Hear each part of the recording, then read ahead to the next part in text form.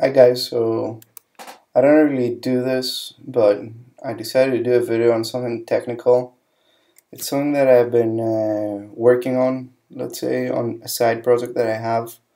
It's one of my test websites. It's actually a replacement for Skype.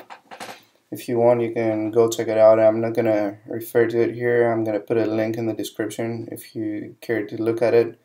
But I'm not here to talk about that.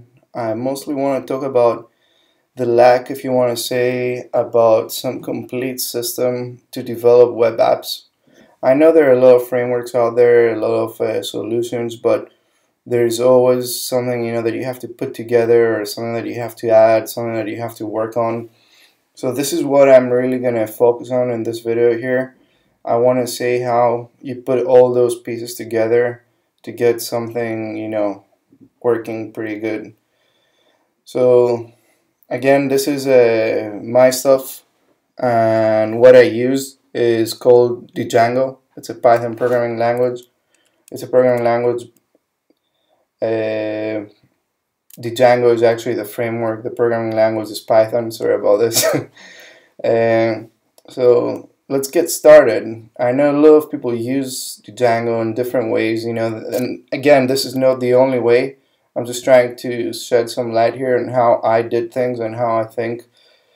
What I think is really missing is the bridging point of putting all that stuff together. So my site right now was pretty anonymous. You created a room. It didn't require any user management or anything like that. But the media, the social stuff, all those things require a user account these days. So I had to naturally transition my website from that to the media side. So this means integrating into social stuff and all the good things, registering a user and sending a verification email. So the first component is that I used is the Django userena, ENA. What this does, it provides a simple registration form. It doesn't have any bells and whistles. It sends a registration verification email to the user, an automated email. Once they click on that link, their account is registered, and they can proceed from there. It has stuff like avatars, it supports changing passwords, and all that stuff.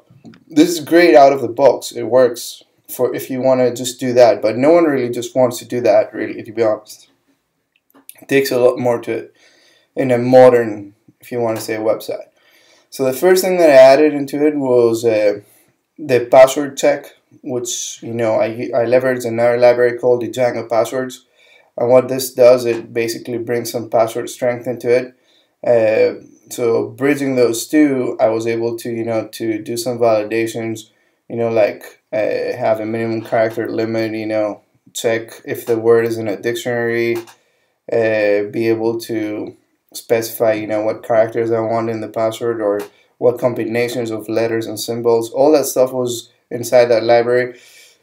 I had to modify a little bit the form, the sign up form, where you can subclass it. If you're familiar with subclassing in the Django, it's pretty straightforward. You basically take that form, extend the field that you want, and replace it with the one that you want. In particular, there were two password fields in this case, and I just had to replace the character field that they use in the form with a password field, which basically is the Django password, and that gives a seamless integration to your form validation. So that's for the passwords. Another thing that I came across and I know didn't exist is the Captcha. Captcha is like a big chapter in websites these days. You want to have some form of Captcha or some way to block bots from registering a lot of users, or users creating spam fake accounts.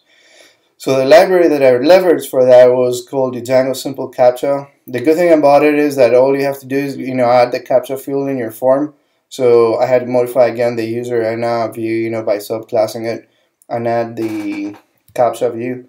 Once I added that, basically the is valid that's already gets called in the view, checks for that, and basically it lets you in a way validate if the captcha is correct or wrong, and rejects the form. this blocks a lot of stuff from, you know, being created. So right now I have enhanced this userena sign up form with 2 ways, you know, the password and the captcha, but this is still not enough, you know. These days, you know, everyone uses social stuff, social media, you hear it everywhere. What I use for that is, and again, this is not the only one, there are 2 libraries out there that I think are very popular. It's the Django social and the Django Facebook. I only needed Facebook in this case, so I went with the Django Facebook, which brings a whole lot of dependencies like celery and some other stuff, which is good. You know, it's not mandatory to have celery, but it's good to have it, you know, because when you're fetching details from a password profile, you want to, you know, schedule this as a task and not run it in the web context. So it's good to enable celery. I recommend it. I think I'm using it with RabbitMQ. I'm sorry. There are different ways to do that. That's the one that I'm going with. So I use the Django Facebook. That was the trickiest part. The problem with this is that in Django 1.6.2 they changed the user model.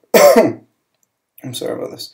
So if you want to change your user model, basically deploying your own, you have to define an auth user model basically. The auth user model basically has to have some fields which are documented in the Django documentation, and I highly recommend you go through those. I think there's a required fields and there's a username field. So building a custom profile, it's not as easy as the older versions. They have deprecated the functionality that older versions had, and you basically have to customize it on your own. I could give you more details if you're interested on that. You know, just message me. I don't really want to go in depth in this, but the tricky part is building your own user profile, your own user, you know, model. Basically, in that user model, you want to inherit both the Facebook and the userena profile, so you can keep both Facebook and non-Facebook users authenticating. And the other tricky part is extending the accounts, which is a standard URL used by both of them, extending it with both the Facebook and the non-Facebook one. I know in the Django Facebook documentation they're saying not to use the other one, but if you do that, parts of it was not going to work. They're basically saying if you're using userena or something like that, do not extend it, but do it. It's wrong. It's not going to work well. There are some function callbacks that, like auth logout or something like that, I can't remember exactly, that are needed. So you definitely want to have 2 entries in your URLs, one for the accounts in Facebook and one for the accounts in userena. Once this is done, you're not quite there yet. The thing is that most developers, HTML5, CSS3, and jQuery developers these days, they want some form of standard, you know, communication. While the Django is good, not everyone is a Django developer, so you don't want to entirely rely on forms. You want to provide some means through JSON, you know, and not only the web development part. If you want to, you know, extend the app to an iPad or an iPhone, you want to have some form of communication that's standardized. So for this, I used JSON and REST. I found a good library called the Django REST framework, which basically lets me do just that. You know, you extend your code, your views, basically to have a, you know, a post, put, get, using a basic, essentially, you know, some way of JSON communication between your backend and your front ends, be it a web or an iPad or, you know, an iPhone. So bringing all those pieces together, you know, I was able to put together, you know, a website that had social and non-social user verification fairly fast. I know that's might not be the ideal way for everyone. The screen just locked on me, sorry for a second. But it does work. I've tested it extensively. You have to mess around a little bit with settings, you know, keep in mind the things that I mentioned, and I think you can get it there. I mean, having said that, there are some other things that helped me out in the development. I use a library called the Django extensions, which basically extends the shell that you get, you know, to debug things. If you type minus the Py shell, they have an extended shell, and they have an extended web server, which gives you a nice way of viewing variables. Basically drops you to a Python shell when you get an exception or an error. It has some cool features. So the Django extension is optional. You don't really have to have it, but quite useful. And I think the Django project will definitely benefit from that. I'm hoping that some Django developers take all those considerations, take all the things that I mentioned into consideration, and I think provide some way of having and bridging all those libraries together, because when you actually build a modern website, you really need all those components. And if those are not there, and you want simpler functionality, then honestly, it's not really something that you would want to go with. It's like you really want to have a Captcha, you really want to have some password check strength, you really want to have some social integration, you want to have some easy way of communicating your Django app with external factors using REST or JSON.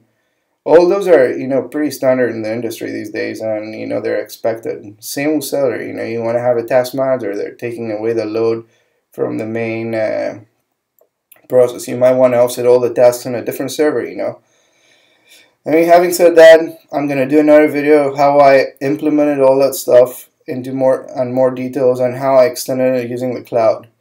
Because the truth is that you don't really want to rely on one web server or one database or whatever, or one audio server, whatever, depending on what your system is. Mine was a chatting thing, so I have different audio servers. All had to register into in a decentralized way. That would be another video though. This one is already very long. Well, I hope you find that interesting, and good luck on your your future tests with Django. Thank you.